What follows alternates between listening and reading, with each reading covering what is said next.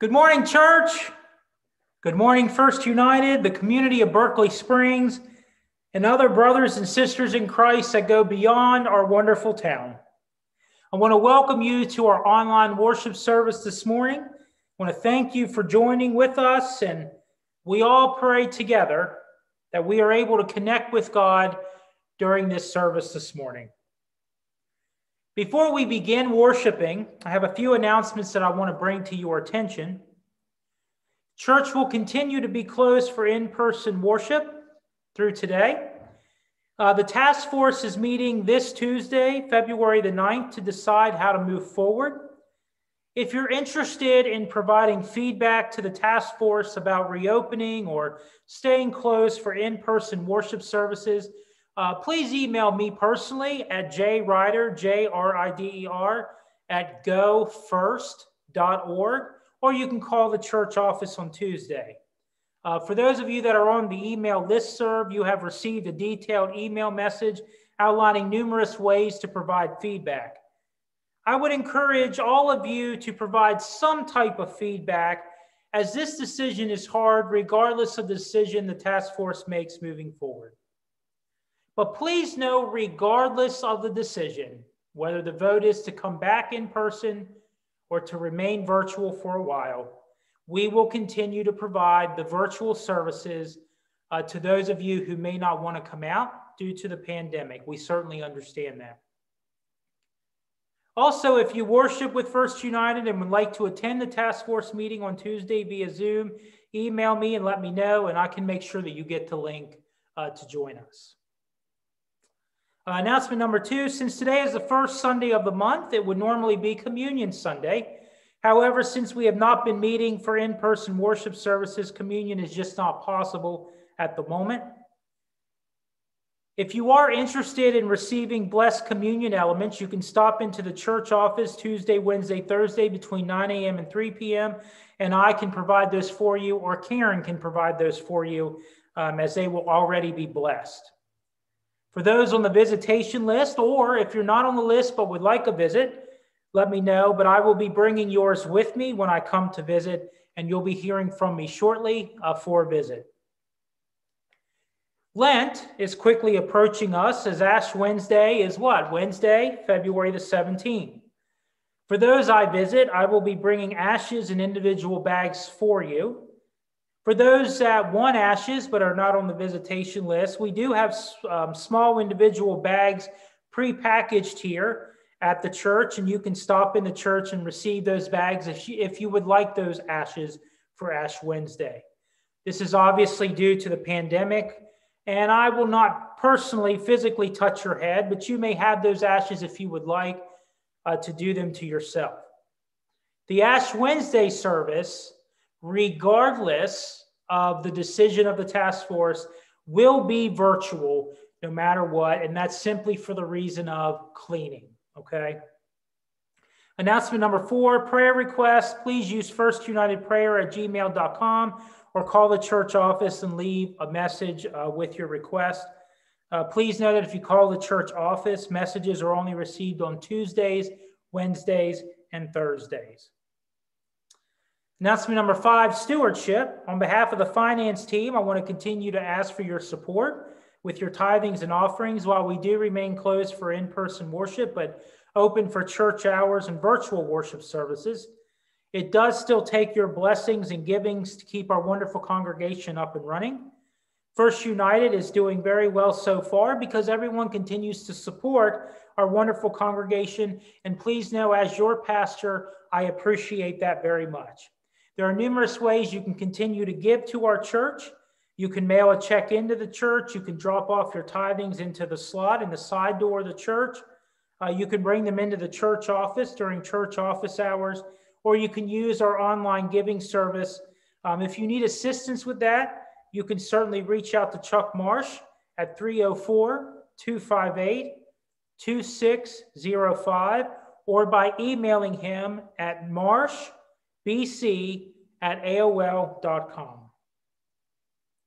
Announcement number 6, Amazon Smile. Remember, if you're doing your shopping on Amazon, we would encourage you to use Amazon Smile and designate First United Methodist Church in Berkeley Springs as a donation recipient.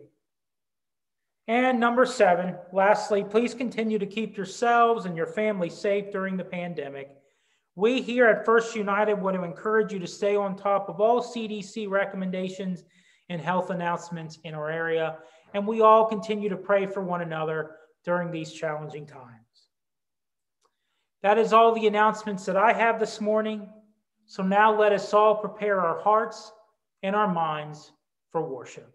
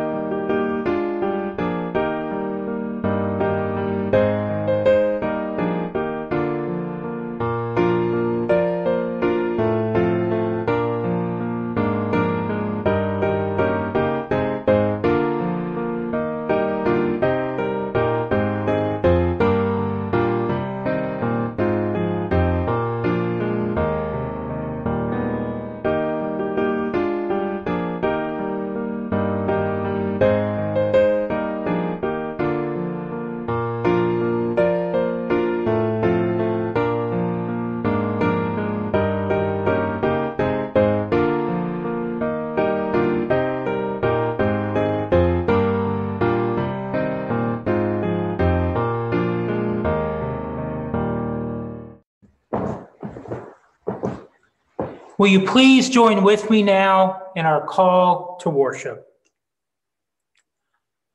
God comes into a world filled with uncertainties and darkness. God seeks out the voids of belief and conviction.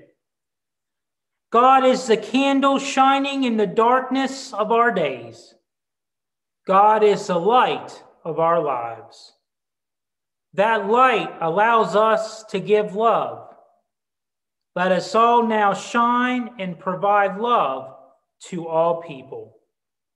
Will you bow your heads for our opening prayer? Dear Heavenly Father, thank you for allowing us to come and worship you this morning in humble adoration. While we still cannot be together in person, we know that your Holy Spirit allows us all to be connected as a family of Christ through other means. And Father, we ask that your Holy Spirit come into our hearts this morning so that we all can know and sense your presence here with us today. We know from 1 Corinthians chapter 6, verse 19, that our bodies are temples of the Holy Spirit within you. Allow our bodies to be temples. And Lord, as we listen to our reflective hymns and songs, offer numerous prayers, hear your message for us today, and listen to your scriptures being read. We ask that you speak to us and help us to learn and grow to be better disciples. We pray all these things in the name of the Father, and of the Son, and of the Holy Spirit. Amen. And now, let us take time to reflect with our opening hymn.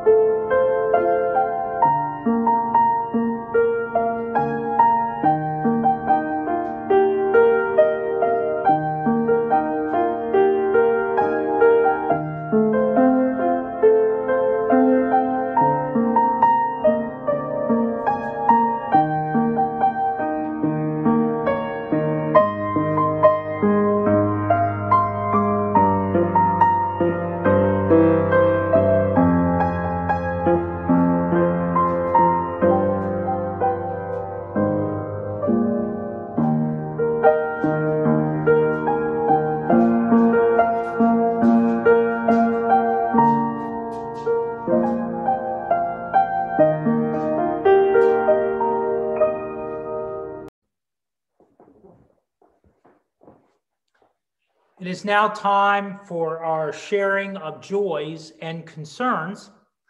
I have a few here that I want to bring to your attention. In terms of joys, Tiffany continues to make progress with physical therapy. While it is slower than what we have anticipated, it is still progress nonetheless. And so we want to praise God for that continued progress. She still isn't walking on her own yet without that walker, but she is determined, and I'm pretty sure it's going to happen soon. So just please continue to keep her in your prayers. Also, if you can continue to keep her in your prayers as well, Tuesday we will be heading down to the University of Virginia so that she can receive another scan, kind of do a follow-up appointment. So just pray for travel and good news for us as well, and specifically for her. Another joy, this past week I had the opportunity to meet an individual from the German-American radio station in Washington, D.C., and I just want to share with you how much of a joy that was. The individual came down and asked me a couple questions in terms of how the pandemic has impacted the church and our wonderful community, and that was just a joy. I really enjoyed that. I have no clue how to even listen to it, and I have no clue when it's going to be broadcasted, but I enjoy learning about cultures and I enjoy meeting people. And so I just want to share that joy with you. There are numerous concerns here, though, I really need to bring to your attention so that we can continue to lift these individuals up in prayer, as well as families. We want to continue to pray for the Martin and Jordan families as they mourn the loss of Dallas and Dia's sister, Kimberly Jordan. We also want to continue to pray for the Zimmerman family with the passing of Paul Zimmerman. We want to continue prayers for Richie Harrington, continue prayers for healing and specifically relief of pain. Linda Walter has requested prayer for her stepdaughter, Lori Miller. Lori will be having shoulder replacement surgery tomorrow on February the 8th. And this will be a long and painful recovery. So pray for God's hands to be with the surgeon and the medical team.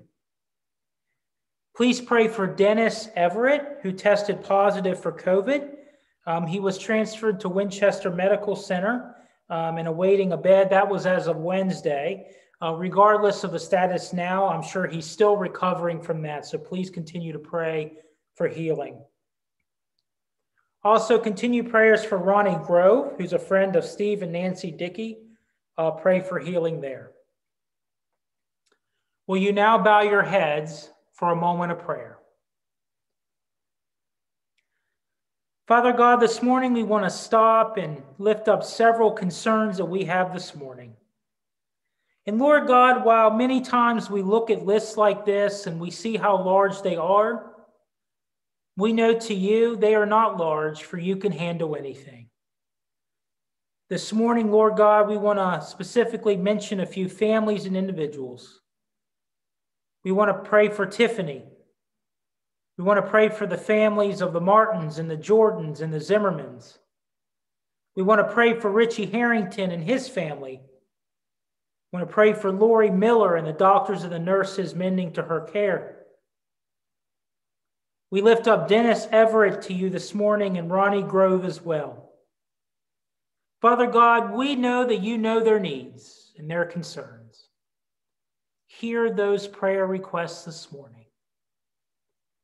Father God, we also lift up all the individuals on our prayer list as well as any unspoken requests that we have, Lord God, that just because they're not formally mentioned, it doesn't mean you do not know the needs or concerns. And Lord God, we pray all these things in the name of Jesus Christ, who taught us all to pray and say, Our Father, who art in heaven, hallowed be thy name. Thy kingdom come, thy will be done on earth as it is in heaven. Give us this day our daily bread, and forgive us our trespasses, as we forgive those who trespass against us. And lead us not into temptation, but deliver us from evil. For thine is the kingdom, and the power, and the glory forever. Amen.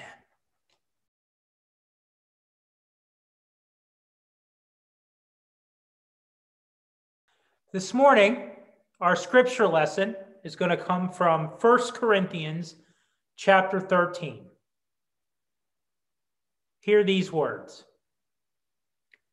If I speak in the tongues of mortals and of angels, but do not have love, I am a noisy gong or a clanging cymbal. And if I have prophetic powers and understand all mysteries and all knowledge, and if I have all faith so as to remove mountains, but do not love, I am nothing. If I give away all my possessions, and if I hand over my body so that I may boast, but do not have love, I gain nothing. Love is patient. Love is kind. Love is not envious or boastful or arrogant or rude. It does not insist on its own way. It is not irritable or resentful. It does not rejoice in wrongdoing, but rejoices in the truth. It bears all things, believes all things, hopes all things, and endures all things. Love never ends. But as for prophecies, they will come to an end. As for tongues, they will cease. As for knowledge, it will come to an end. For we know only in part, and we prophesy only in part. But when the complete comes, the partial will come to an end. When I was a child, I spoke like a child, I thought like a child, I reasoned like a child. And when I became an adult, I put an end to the childish ways. For now we see in a mirror, dimly, but then we will see face to face. And now I know only in part, then I will know fully, even as I have been fully known. And now faith, hope, and love abide, these three, and the greatest of these is love. This is the word of God for the people of God. Thanks be to God. So this month, we're going to be exploring and learning about the word love. It's how we're going to begin our new sermon series. And we're really going to talk about the definition of love, which is really what we're going to look at today. Over the next couple of weeks, we're also going to talk about topics like unconditional love, and even how love is the greatest and most powerful emotion that we not only feel, but we act upon as a verb. You know, as I was preparing for this week's message and kind of how to define love and specifically Christian love, I couldn't help but think about just the world that we live in, kind of pop culture, what we do as a society. Let's kind of start there and talk about how the world kind of sees love and what we do to celebrate that love. Think about this with me. We celebrate what? Valentine's Day, which will be this month. We give gifts during Christmas to our loved ones. We volunteer at local charities and organizations out of love. We cry over the loss of our loved ones. And even the entertainment industry, right? Makes millions of dollars a year on music and movies, all centered around one word. And that's love. I mean, let's not debate that, right? I know many of you are guilty, me included. We enjoy a good love story, don't we? A good love song. Many of you might reflect on your wedding songs or songs that you've heard that have had a lot of meaning to you. You know, it has been estimated that 100 million, let me repeat that, 100 million love songs have been recorded. And almost every movie we watch has some type of a romantic interest or love of family or even a love between friends. We love to love. Now, personally, I am very thankful in regards to pop culture and that it has taken a lot of this love interest and created some of our greatest songs that we know, right? Many of you are going to be like, Pastor, you need to get a better playlist here. But I love some of these. Think about it. How Deep Is Your Love by the Bee Gees? Total Eclipse of the Heart by Bonnie Taylor? Queen, Crazy Little Thing Called Love? God Only Knows by the Beach Boys? And even Elvis Presley, Can't Help Falling in Love. No, I'm not going to sing to you, so don't panic. Even movies are the same way, right? The Notebook, The Bodyguard, Dirty Dancing. All movies that we love and the entertainment industry has profited from. But why do we love those so much? The point is how love is mentioned in all avenues of our lives. But my big question to you this morning is, how much do we really understand love? What is love? And specifically, what is a Christian love? What's love got to do with it? Now, thankfully, for us as believers, love is the foundation of everything that we know and believe as Christians. Because we understand love to be more than just a feeling or a noun. It's actually a verb. It's an action. See, too many people believe and sometimes teach that love is just a feeling and it's just an emotion. Yes, feelings and emotions are involved in love. No question about that. In fact, that feeling of love is one that you never want to go away, right?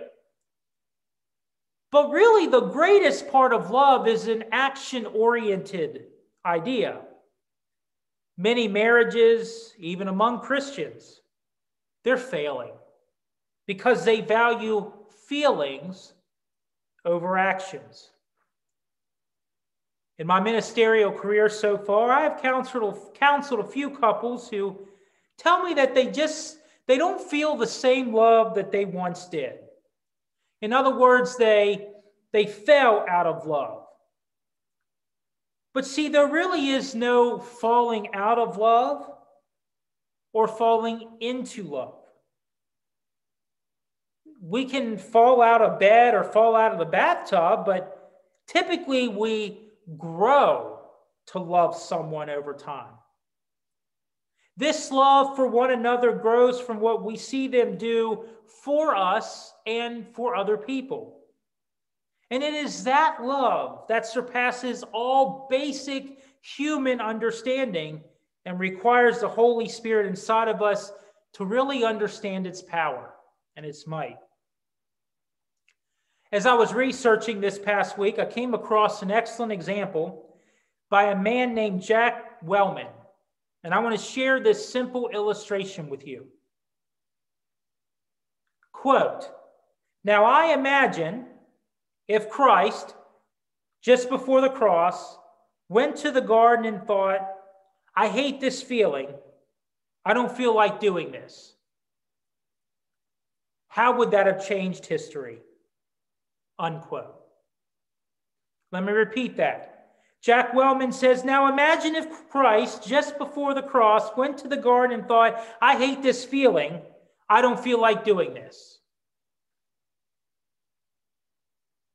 If all that was based on feeling and he didn't feel like going to the cross, how would that have changed history? That illustration has brought me chills for days. But it's so right. Love really is an action. Sure, there are emotions that are involved, but it's mainly an action.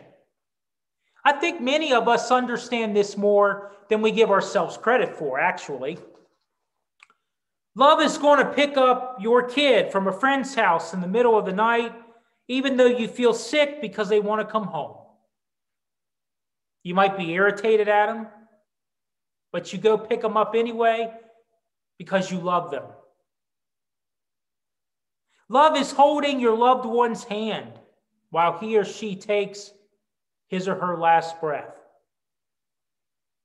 Love is hugging someone near and dear to your hearts and offering them your forgiveness, even after they have yelled and screamed at you. That's love.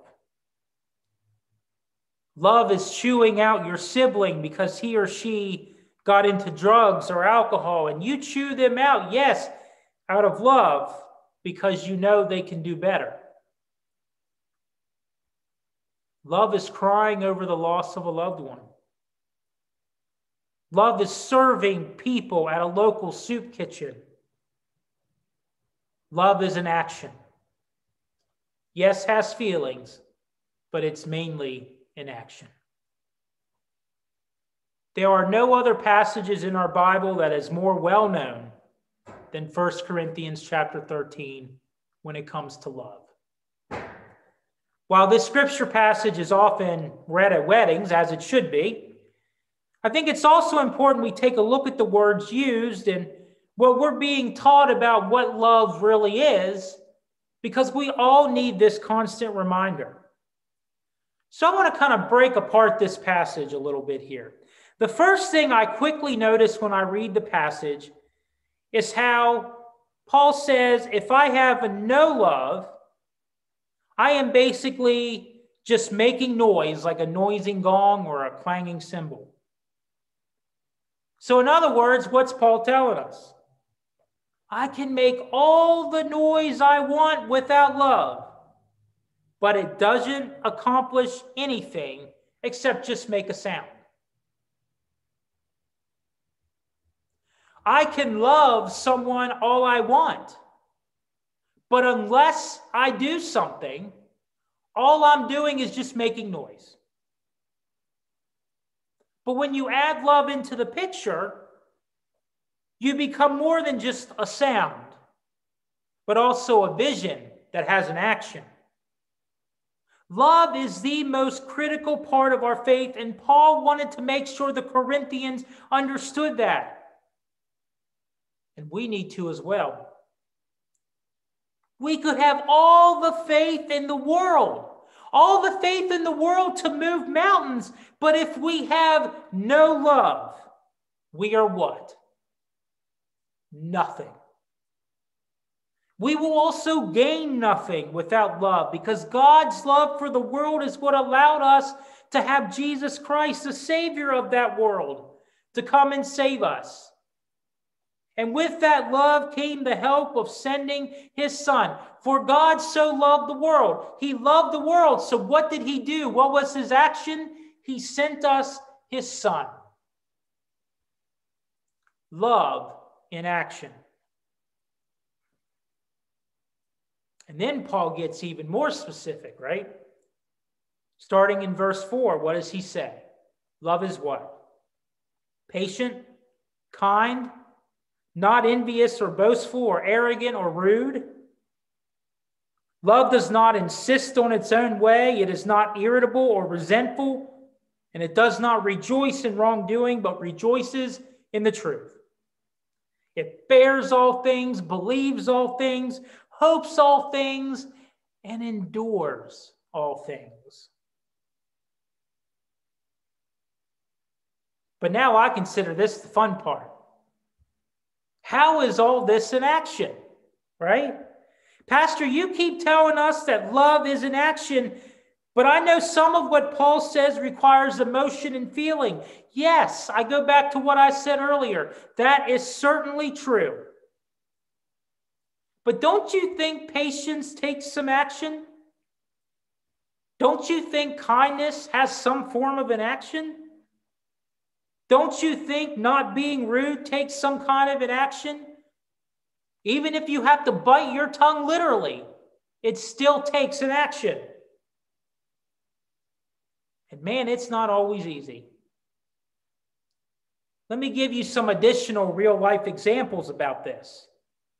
Now, before I do this, please do not point at your spouses. That's really not going to help this situation any. But hear these examples. Love is patient.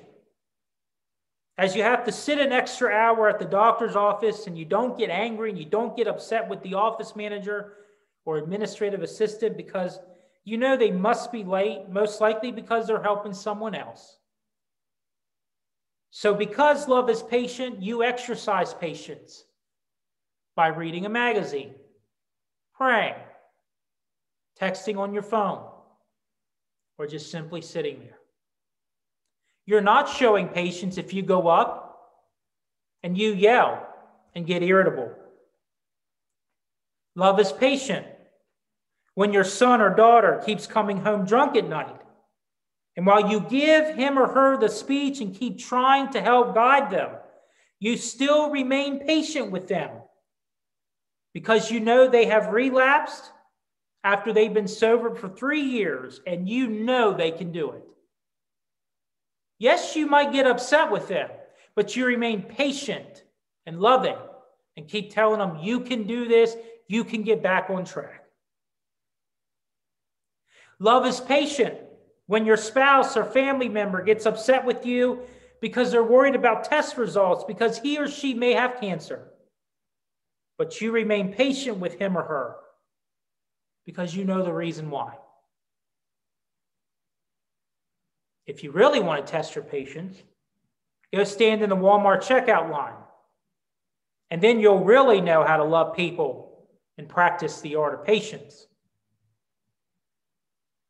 Many of these examples also include our calling to not be rude in the process, especially when you get frustrated with an elderly man or woman driving below the speed limit on 522 when you're almost late for an appointment. All of this is intertwined. Love is bits and pieces of all this, but it all comes together under the umbrella of love. True Christian love requires action and control of our emotions. One of the fruits of the Spirit mentioned in the book of Galatians, right, requires self-control. Why? Because it takes self-control to keep our emotions in check, which in return help to regulate our actions, which in return can dictate if we show Christian love or not. Now, don't make any mistake here either, because sometimes there is a need for tough Christian love, like discipline and teaching your children, but you still do it out of love and not hatred. Remember, love can bear and endure all things. We humans struggle a lot with showing love, not really in the moments where we feel good. Those moments is where we excel. It's really when times get tough that we have a hard time showing love.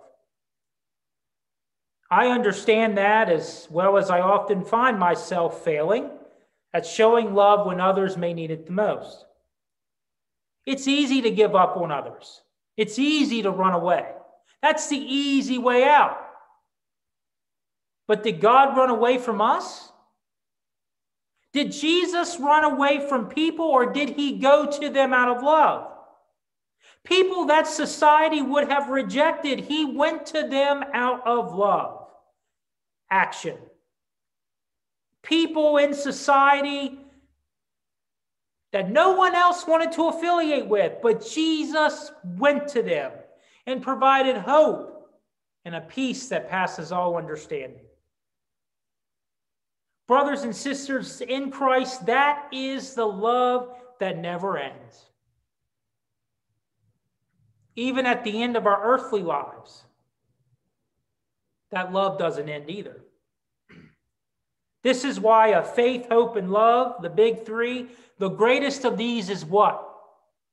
It is love. So you want to know what love really is? What is the true definition of love? It's when you watch your spouse suffer, knowing there isn't anything you can do to help them, but you hold their hands, you tell them you love them, and you stay connected as one until they take their last breath.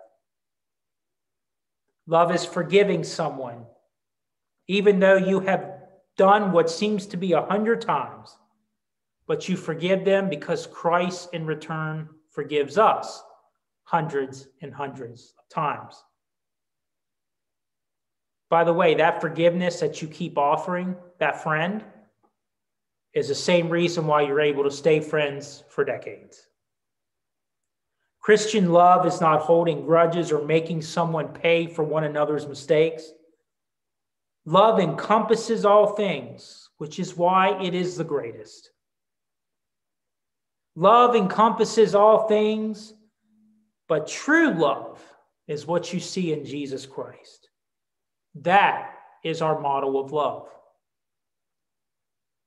As I said in the beginning, during the next 3 weeks, we will be studying certain aspects of love in detail, and I want to encourage you to join us every week this month as we explore some very difficult parts of showing love, unconditional love in particular. But to close this morning, I just want to leave you with some final thoughts. What is the bottom line here? The bottom line is that love is what a person chooses to do, not what a person chooses to feel. Let me repeat that.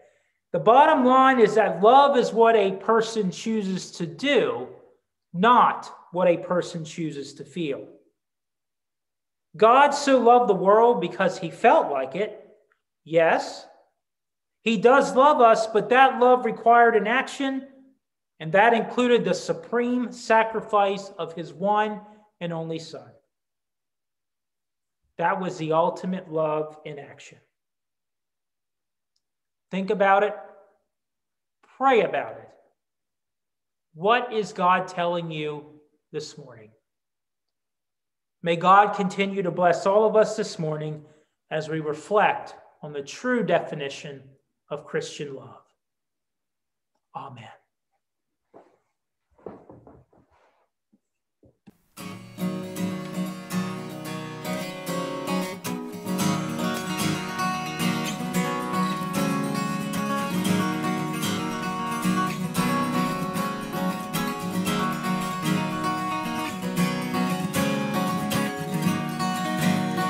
Life you cannot define, a purpose that's benign. They need to see and believe. Be led to the rugged tree, one on which he cried for his pain before our death. Very same tree that conquered death. It's an unfair deal on the part of Christ. He got my sin, I got eternal life. Make me the breath of God, and I'll show them the one that means the most of me. They'll see the face of love, being touched by the very one who died upon the tree.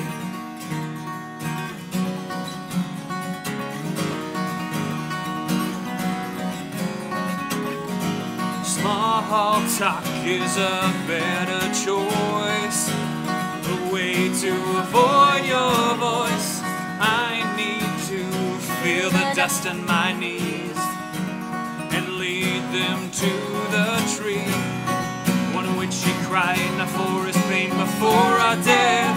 Very same tree that conquered death, an unfair deal on the part of Christ. Got my sin, I got eternal life. Make me the breath of God, and I show them the one that means the most of me. They'll see the face of love, being touched by the very one who died upon the tree. Oh, make me the breath of God, and I show they'll see the face of love, being touched by the very one who died upon the tree. Will you follow me and lead him to the tree? Can't you just believe? Will you take a knee for eternity? Yeah, for eternity, for eternity. Make me the breath of God, and I show them the one that means the most to me. they'll see the face of love, being touched by the very one who died upon the tree. Oh, may we the breath of God, and I'll show them the one that makes the most of me. They'll see the face of love, being touched by the very one who died upon the tree.